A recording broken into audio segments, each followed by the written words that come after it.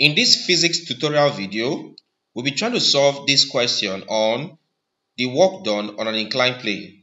The question says, a girl with mass 60 kg slides 3 meters down an inclined plane as shown in the picture. Alright, so here's a picture here. The A part says, calculate the work done on the girl by gravity. B part says, calculate the work done on the girl by the normal force. So that's the question for this particular video. Now, how do we solve this question? Of course, first things first, let me list out this, solution first. I'll take out the solution. Now, let's list out given parameters. All right, so given, what and what am I given in this question? Given the first thing there, they said a girl with mass 60 kg. So the first thing I'm giving there is mass m is equal to 60 kg. Okay, they said slides 3 meters down an inclined plane. All right, number 2, I will call it distance or slope. Number 2, we call this distance. So the distance of the inclined plane, let me call this S, as being equal to 3 meters. Okay, I have this. They said as shown below. All right, so you have the questions here. Now, in solving this, my first task would be to draw a free body diagram. All right, now draw a free body diagram. All right, so I'll draw a free body diagram for this. Okay, now in our previous class, I taught the concept of a free body diagram for an inclined plane. All right, I'll leave the link to that video in the video description. To check video description, you see a link to our first class where I analyzed a body placed on an inclined plane. All right, for this particular question here, I'll just draw a free body diagram for this question. And to do that, first things first, I want to get the inclined plane. So I want to get the inclined plane something of this nature. This nature here, this. And from here, this way here, this. The angle there, this is about 40 degrees. So I have 40 degrees. Now, in drawing free body diagram, a free body diagram is simply a diagram that shows all the forces acting on a particular body at a particular time. Now, for me to represent this girl here, I don't necessarily have to draw this girl. No, I can just come here, draw a particular thing here. I could just do this. Let's say here, I'll do this way, do this way, then do this way. All I have to do here is to label this. Okay, before then, this way here. All right, so all I have to do here is to label this girl, G-I-R-L. So basically, this represents the girl. Let me write this properly. G-I-R-L. So basically, this represents the girl for the free body diagram. Okay, this would work for the girl. Now the question is this: if a girl is inclined at an angle of 40 degrees to an inclined plane, what and what are the forces that act on her? As I said again, in our previous video, I already discussed all of these concepts. The first force that acts on this girl, of course, is the force that tends to pull this girl downwards like this. Alright, so you have a force acting here, trying to pull this girl downwards. In that previous video, I discussed that the force that tries to pull an object, right, on an inclined plane downwards is given by mg sine of theta. Alright, this was discussed in our previous class. Again, I'll leave the link in the video description. That's the first thing there. Number 2, depending on if you're being given a frictional force. Okay, if you're given a frictional force, of course, the frictional force will act in the opposite direction. So, assuming this question has a frictional force, we'll have FF here, that's showing frictional force. But in this question here, no frictional force was stated, so just leave out this part. So that part is gone. The next thing that acts here is your normal force or normal reaction. Don't forget that normal reaction acts upwards like this. Okay, and of course the weight will act downward this way. All right, weight acts this way. Right, so you have the weight acting here. Weight W is equal to mg. The normal reaction is actually N. And of course, if I trace this downward like this way here, I'll have something like this. Okay.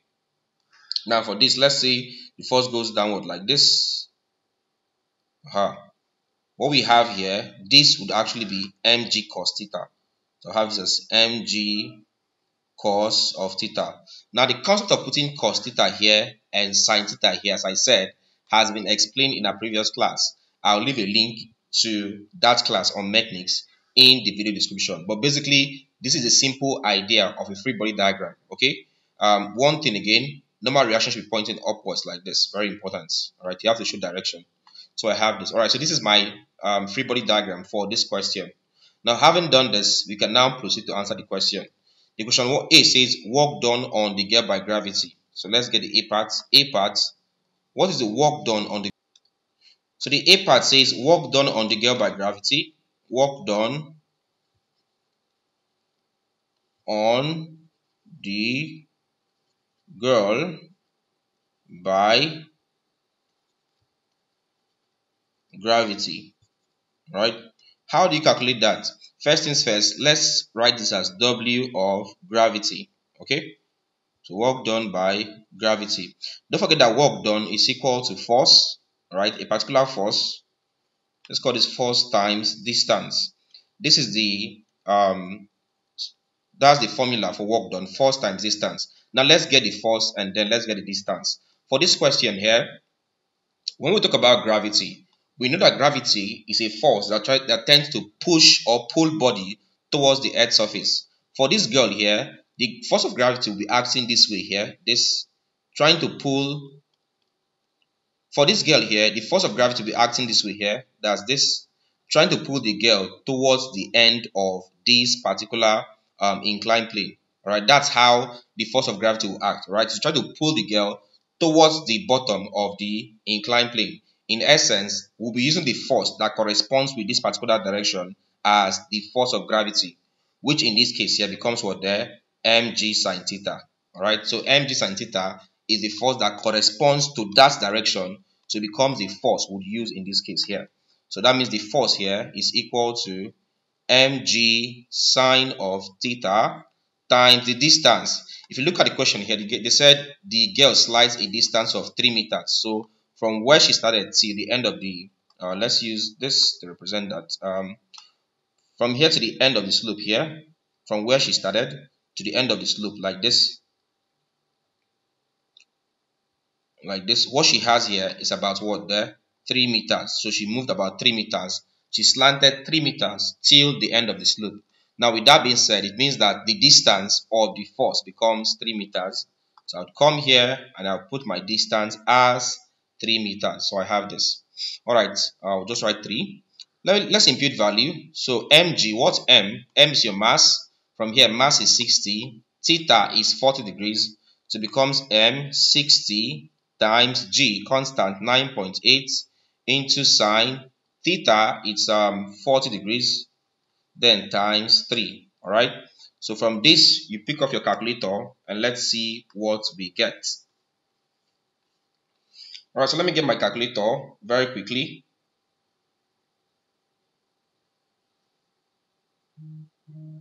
So what I have here becomes 60 times 9.8 times sine 40, close your bracket, then times 3.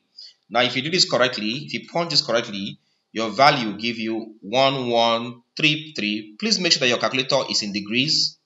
1133.87 approximately. I have this. So I have this one here. If you look at what we're calculating, it's work done.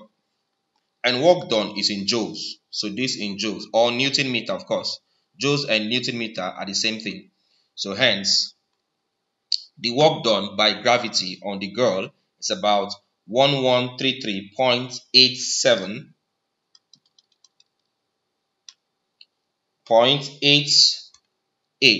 all right, approximately you have 877, that's about 88. Okay, looking at this, we are calculating for work done by gravity. Work by gravity, work is measured in what? The joules. All right, so it becomes 0.88 joules. That's it. Of course, joules is the same thing as Newton meter, so we can say 1133.88 Newton meter, the same thing. So this is how you calculate the work done on the girl by gravity. That's your first task. All right, let's look at the B part there. Let's look at the B part there. So B, what's the next question here? Next question here says, B part says, calculate the work done on the girl by the normal force. All right, work done on girl by normal force. Work done on girl by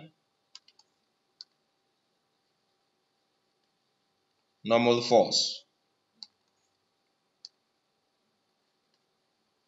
All right, so let's call it W normal. That's work done by the normal force, and that's still equal to force. It still be force times distance. Okay, so note that work done is always force times distance. It's just depending on the kind of force you're using there. That's all, and that's equal to, now in this case here, the emphasis is on the normal, work done by normal.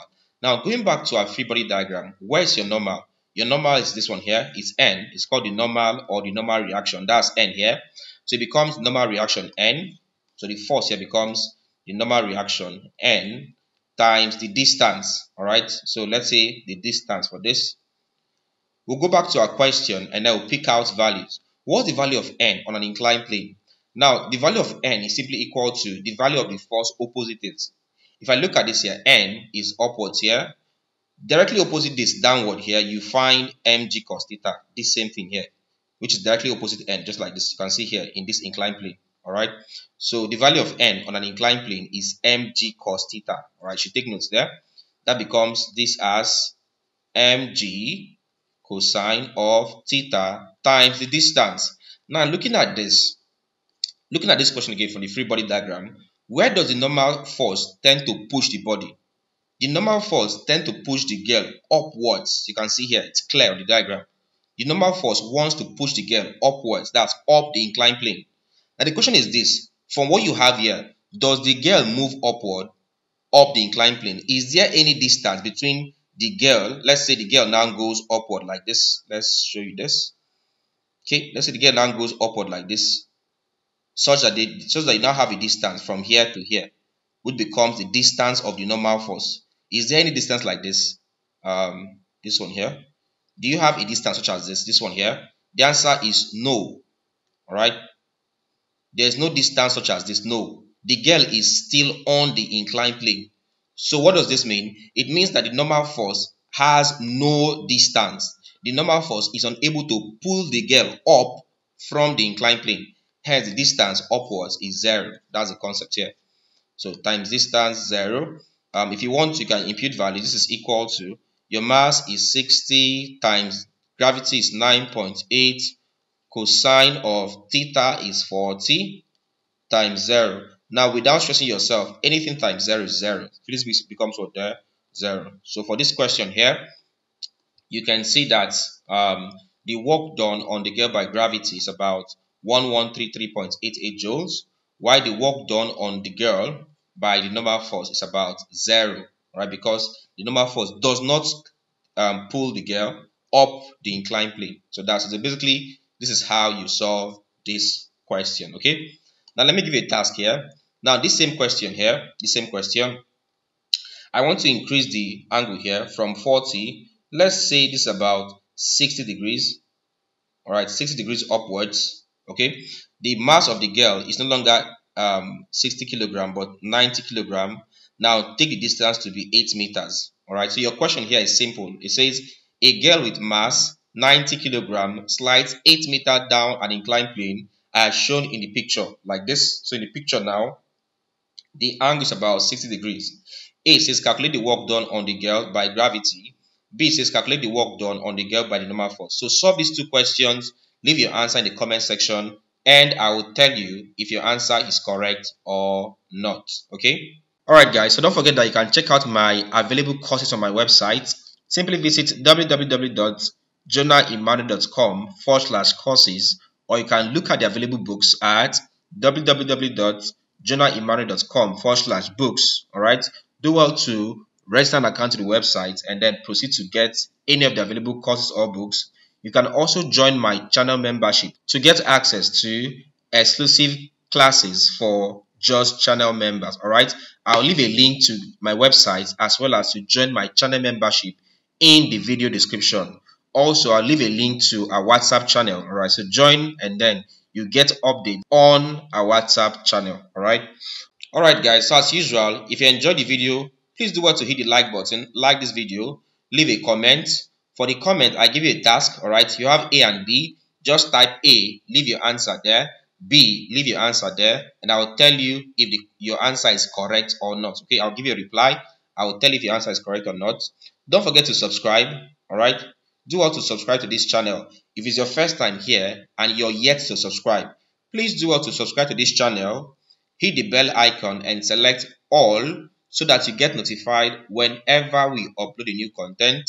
Finally, don't forget to share this video to your friends so that they can also learn. Alright, many thanks and see you in our next class.